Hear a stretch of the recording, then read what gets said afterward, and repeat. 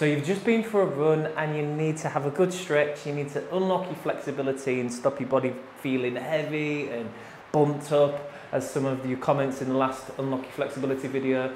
Please do leave a comment or a thumb up and let me know how you found this video. We're going to have a good stretch of your body and we're going to make a start on your hands and knees. We're going to work into your back, because if you've, like me, you've just been for a run and you need to just work into your pelvis, into your lower back. So hands underneath your shoulders, knees underneath your hips, and just settle into those points of contact. And then you're going to press your belly button to the floor, your chin comes up as you're breathing in. Really arch your back, and then as your chin comes to your chest, round through your back. Really push your belly button up towards the sky, and you just work through a few rounds of this now, and you run inhale and exhale. So as you're inhaling, belly to the floor, chin comes up, arching your back.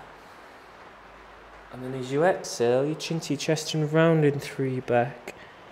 So how was your run? Just continue to do this movement. What was your run like? My run this morning was very wet. You might be able to hear the rain absolutely pelting it down. It feels nice to have got out and done a run, and that feel good feeling of you can have a nice stretch.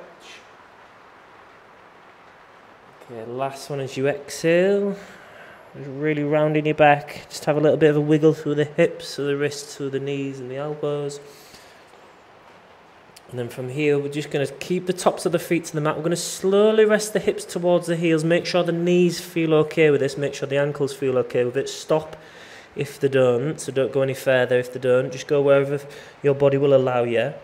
Slowly rest towards the heels. And just have a little bit of a wiggle left and right. Breathe.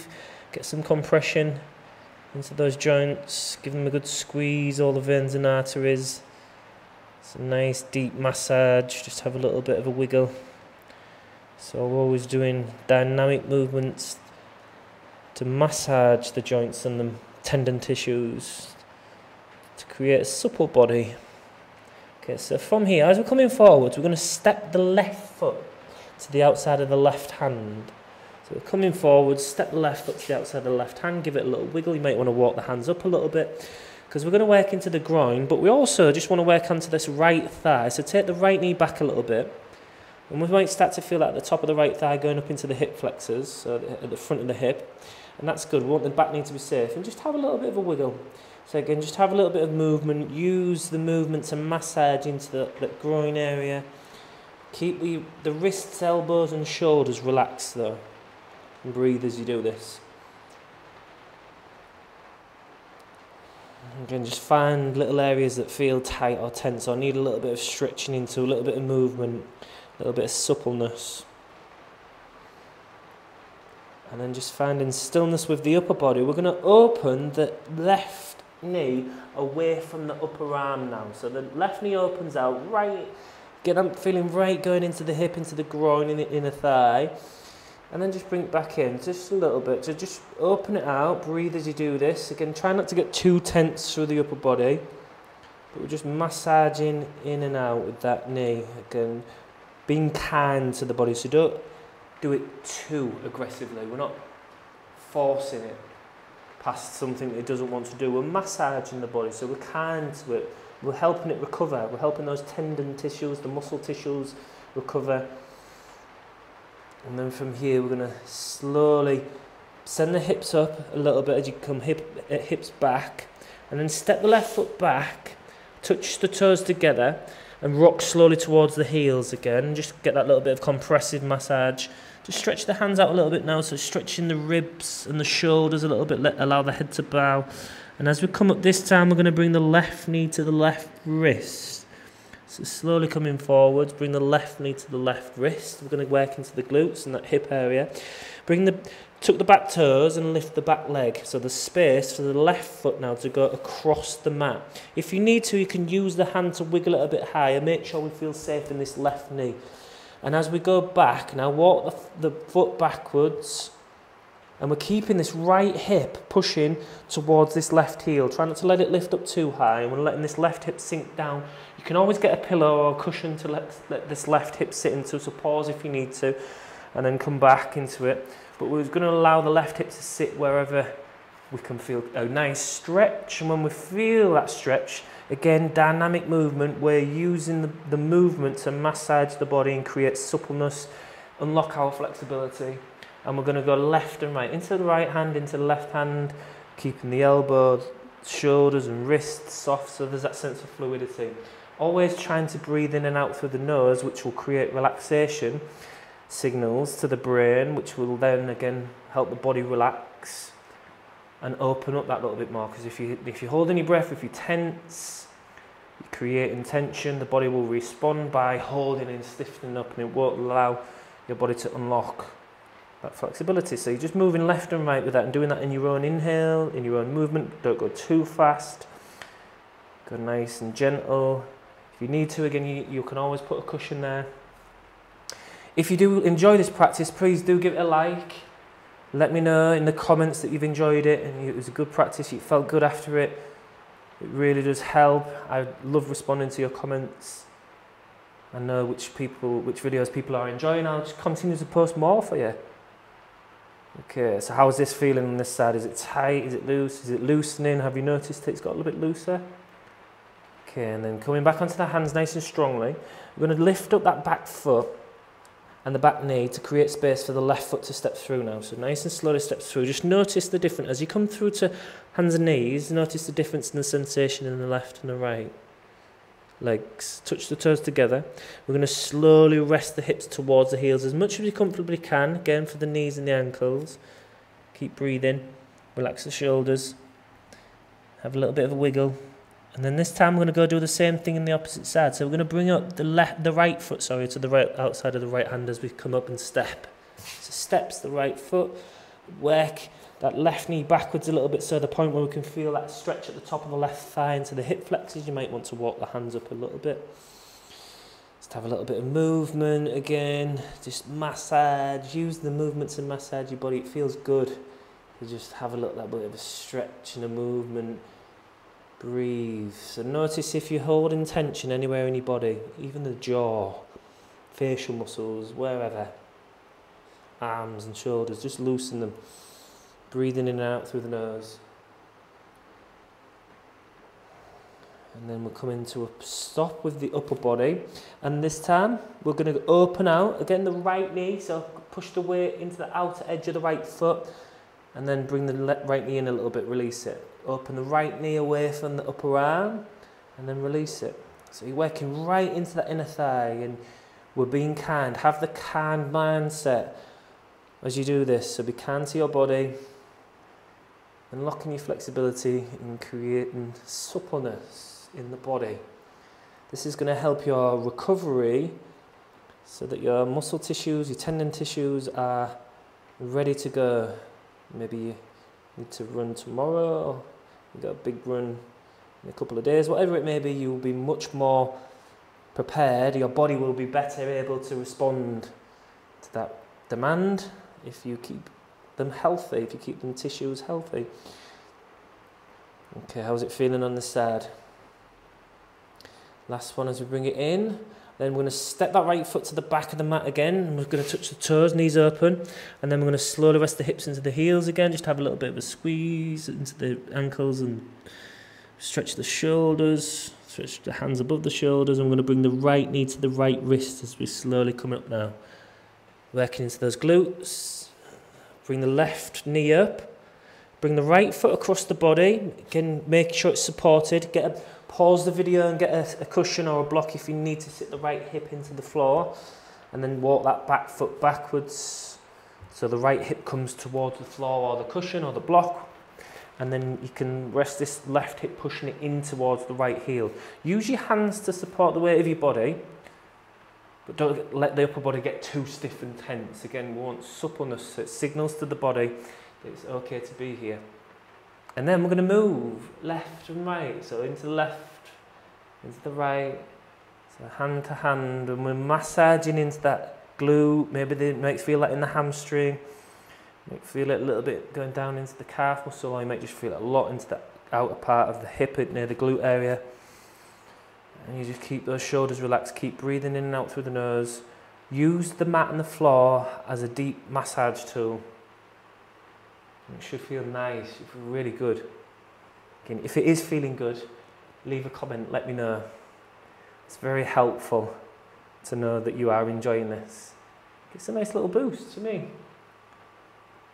I see that, someone's commented and someone's enjoyed it. And I start a little conversation with you. Okay, so Anthony, you've commented, if you're watching this one, you've commented a lot on my recent videos and really started to enjoy these videos a lot, so thank you for commenting on these. Okay, and then we're going to slowly bring the hands nice and strong. And then this time we're going to step that right foot back. And then from there we're just going to back into all fours. We're going to have a little wiggle. And then from there, nice and slow, we're just going to adjust our body. And then we're going to come into a seated position now. We're going to work into those inner thighs a little bit more. So just come onto your bum and touch the bottoms of the feet together. And then from here, what we're going to do is going to bring the hips into the heels. Or the heels into the hips. So sometimes I get my body parts mixed up.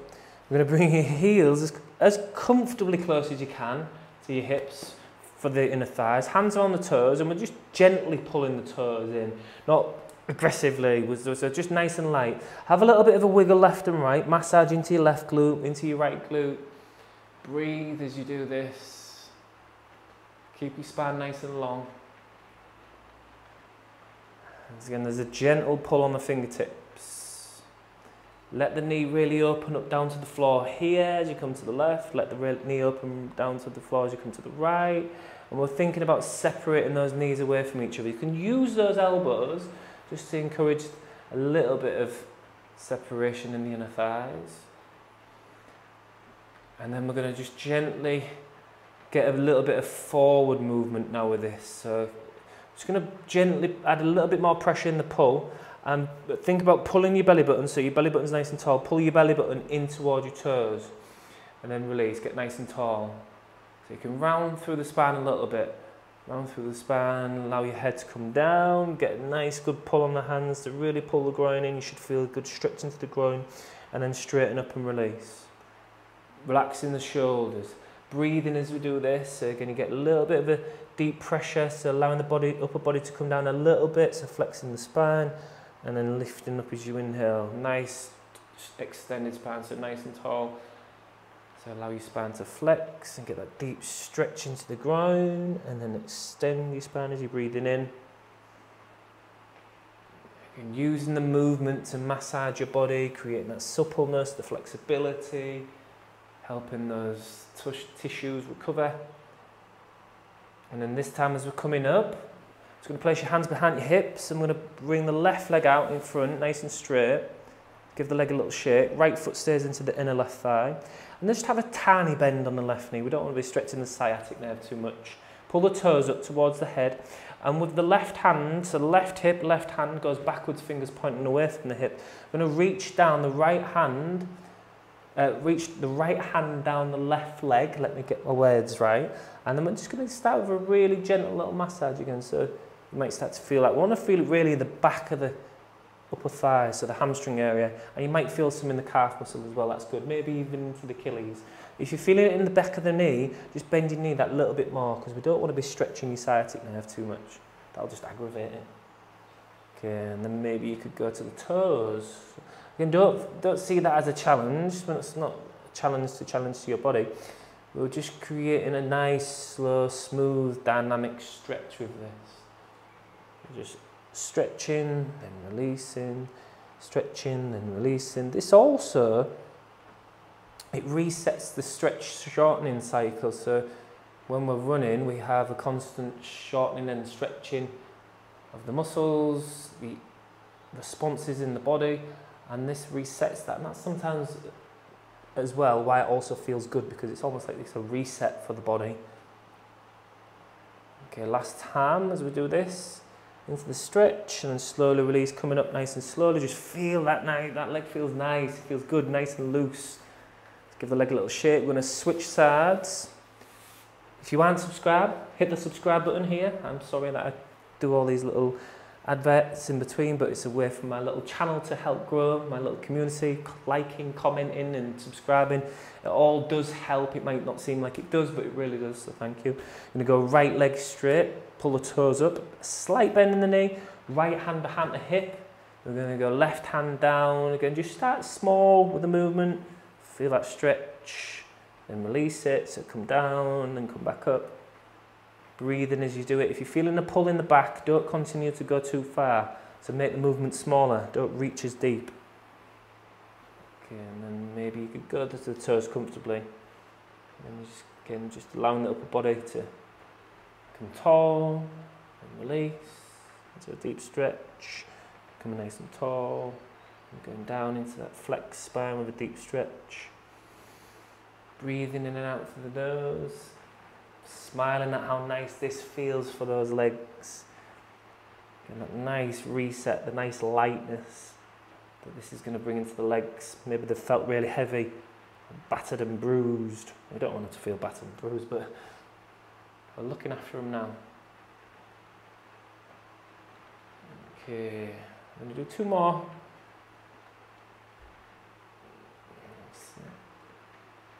And then last one, and then just slowly releasing. Bring the legs out in front and give them a little shake, give them a little bounce, bounce the calf muscles, bounce the hamstrings, nice little stretch there. And then how did that feel? So share this with a friend, share this video with a friend, subscribe to the channel if you're not subscribed, leave a like and a comment, all these ways that you can engage with this video and my little channel. And I do appreciate you practicing along with me. Thank you, and I shall speak to you in the next episode, or the next video. That's my podcast.